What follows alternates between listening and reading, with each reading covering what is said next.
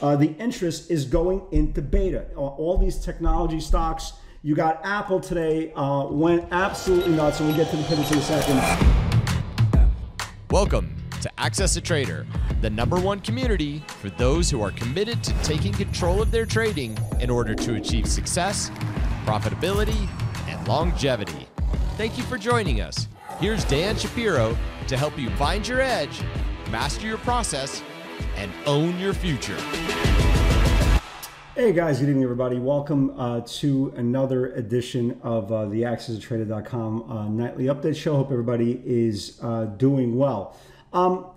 Somebody asked me today, are you concerned between the disconnect between the Dow Jones Industrial Average and the Russell, right? The IWM to what's going on with the NASDAQ composite, with the Qs.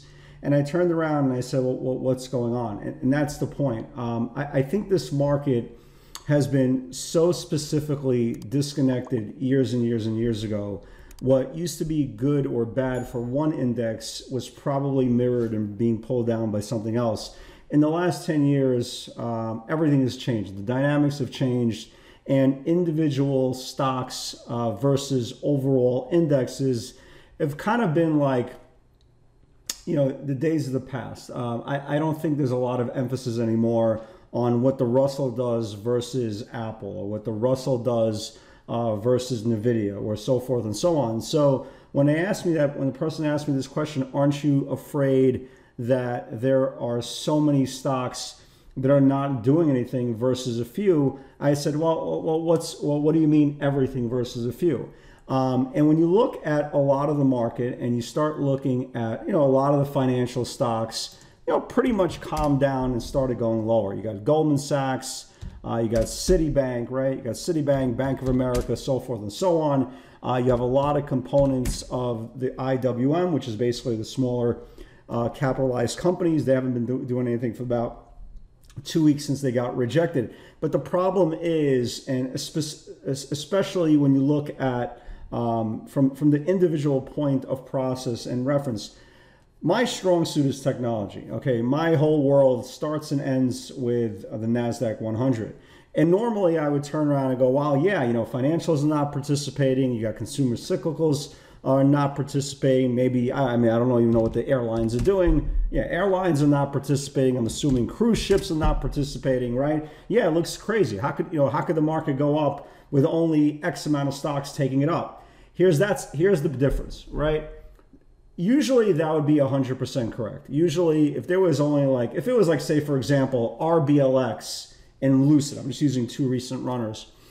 If it was just RBLX and Lucid, you know, making these really big runs every single day, and everything else was kind of weak, I would say, hey guys, you know, you got to be very, very careful. You got to look at the mass versus kind of the sum of the parts, which only a company. In this juncture, it's a little bit different. The sum of the parts are Apple, right? Are Apple, are Amazon, are Google, right? Are Google. You know, what else? What else? Nvidia, right? Nvidia, AMD, Qualcomm, right? Qualcomm. You got, what else we got going on here? We got Google, right? We got Shopify making a big move. So the point is, usually when you look at the rest of the market, you're like, wow, you're absolutely right.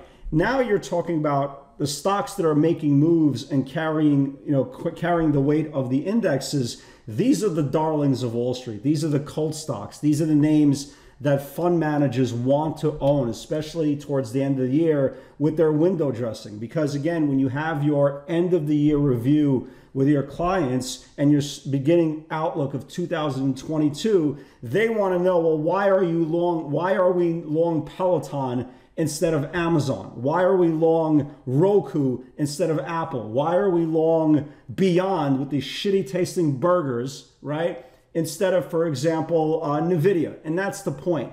The market is wrapping up towards the end of the year. We got about a week before Thanksgiving, about a month and change before Christmas, and about a month and a half till New Year's. People are scrambling. Not everybody is technology sensitive. People are scrambling to get these stocks on their books so they don't have to have their conversation with John, that's an accredited investor that put $1 million into your fund, and he wants to know, why am I bleeding in Peloton while Amazon's putting up $200 candles every single day? And this is the important part. These are the darlings. These are the favorites of Wall Street. They want to be marking them up. So no matter what's happening with the rest of Wall Street doesn't care. We want to be in, right? This is what Wall Street's saying without actually saying it. We want to be in the names that are going to mark up the quarter, are going to look good on our books, and we don't need to convince our customers because they use Amazon, they use Apple, they use Facebook, they use anything under the sun that is moving and shaking right now, that we could have an easier transition to 2022. If you have the Beyonds on your books and the Pelotons and the Rokus, you're having a different conversation. So a lot of names are kind of being dropped to the sidelines. A lot of speculation money names, again, that are represented in the IWM are kind of getting pushed aside as well. And all of the fortunes, all the money flow, all of the interest is going into beta. All these technology stocks.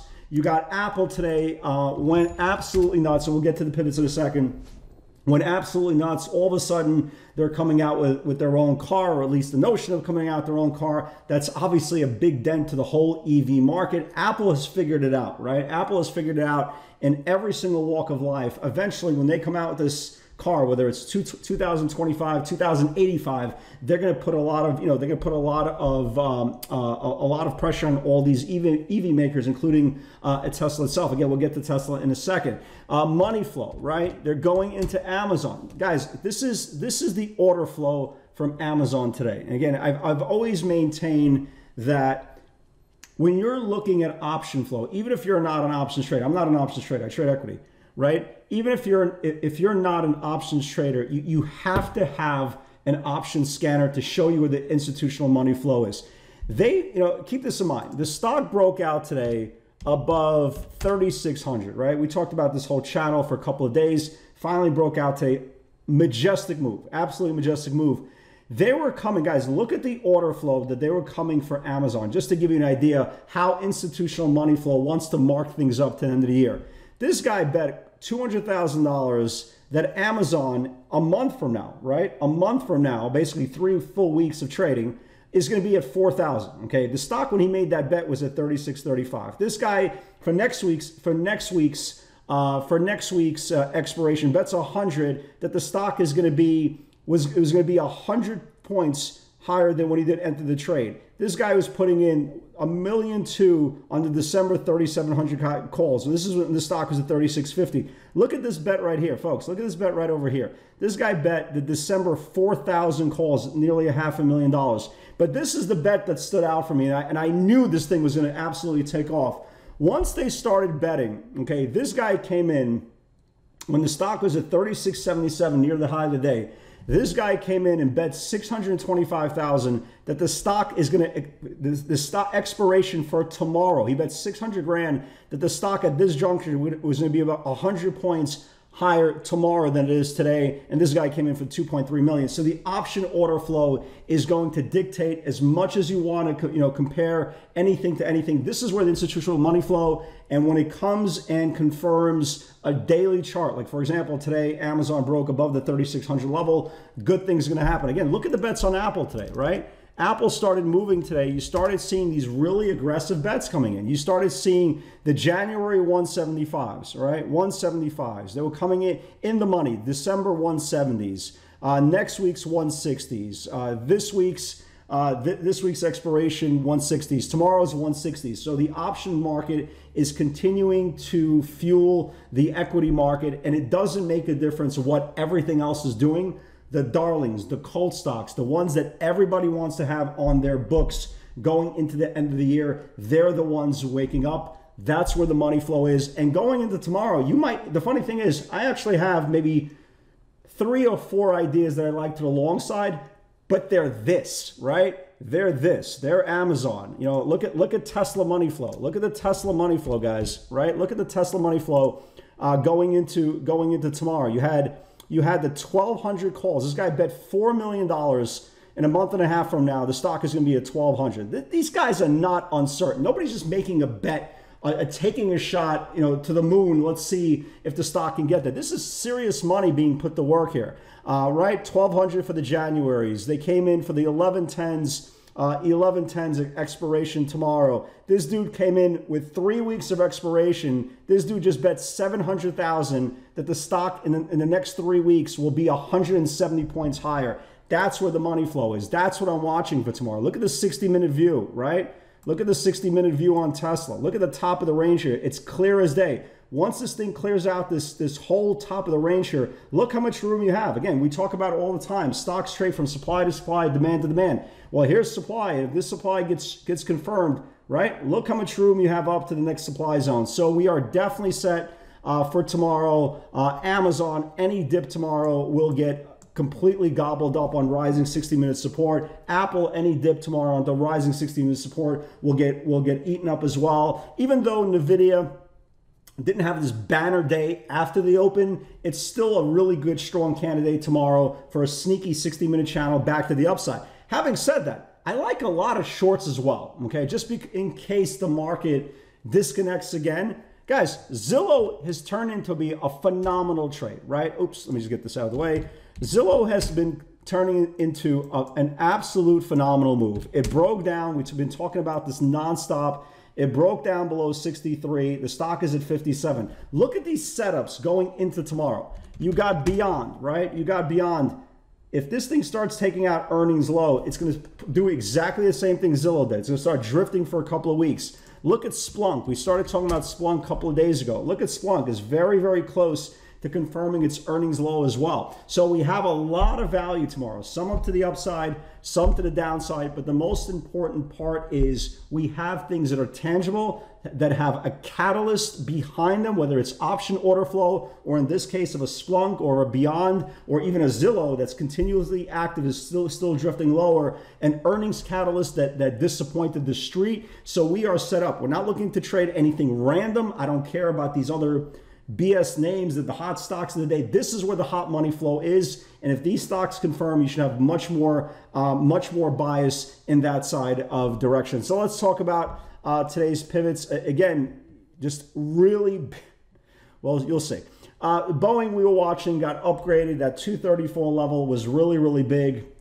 Unfortunately, Boeing got nowhere near the 234. AMAT, we were watching. They said, well, maybe this thing runs ahead of its earnings tonight. It never took out the 159. The stock is down 10 after the close. Maybe puts a little bit of pressure on semiconductors tomorrow. We'll see. Apple broke out yesterday above the 53.20. Today it needs to confirm the 155. It went almost to 159. I still like it for tomorrow. Any dips, MXCT is still valid, never got there. AMAT 159 linear regression, never confirmed. Again, stock is down 10. And here we go, right? Here we go. So Amazon 35.96, 3,600 needs to build. Right now it's trading 37.02, 100 points higher after the close. Amazing, just an absolute rock star move. NVIDIA, there was actually two things here. First, there was a remount that we did off this rising support into the 316 level. It actually took out every valid point. It took out the 320, it took out the 323, traded the 327, but really, really aggressive move down and finished around 317. I still think I want to give it the benefit of the doubt tomorrow. I still think there might be one more run, but again, I'm not really crazy about how they closed it, but in all intents, this is still the highest close in this whole formation. AbbVie, 118 needs to build, only traded to like 1830 before it's sold off. RKLB never got to the 1680.17 level. Again, second entries on everything. Obviously, if you trade pivots, you kind of know what that is. Zillow, again, Zillow continues to go down. Guys, get down to 25% of your position at 58. It went down to 57. It's still bleeding. Keep your runners on. Zillow 57. Splunk, I still love it. We'll see what happens there.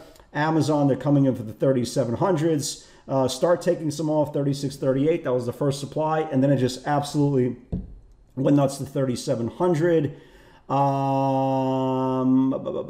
RBLX, not a big move, but RBLX for experienced traders, 124 if it builds. can, you know, give some cash flow for later. Here was RBLX, not a big move, but it was a nice little move here as well. So here was RBLX. Here's the 24, went down to like 2080. Again, if you caught it, I didn't do this thing. You know, nice move there. Let's see here. Beyond, I still like. Take on the way down. Apple is absolutely nuts. AMAT, again, we're watching AMAT. Obviously, it never broke the 59 level. So again, we're set up for tomorrow. Some longs, some shorts, but obviously the names we're focusing on are the names that are the fund managers, and obviously what you saw with the institutional money flow, they're focusing on as well. Guys, have a great day. Have a great trading day, and I will see you over the weekend. Take care, guys. Have a great night.